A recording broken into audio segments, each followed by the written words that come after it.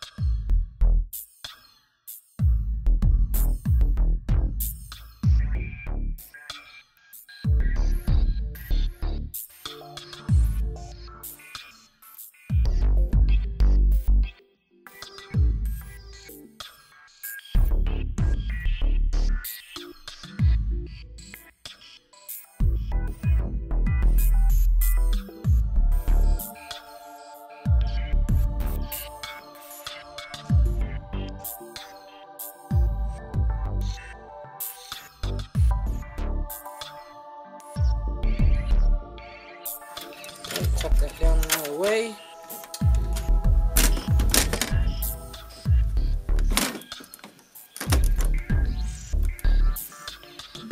Okay, there it is. Let's bring you around here, show you the finished product.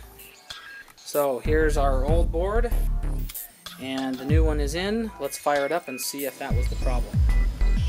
Okay guys, so I was right. The motherboard was bad, And here it is running now. We've got our heat sink in there, our fans running, and everything's functioning properly. So, let's see, that's too bright. Hold on. There we go. Alright, so anyway, that's how you change out a motherboard. Fun stuff, man. Nerdy, just the way I like it. Alright guys, hopefully you found this interesting. Thought I'd bring you along. So next time your motherboard blows out in your computer, you can change it out. Alright, we'll see you later.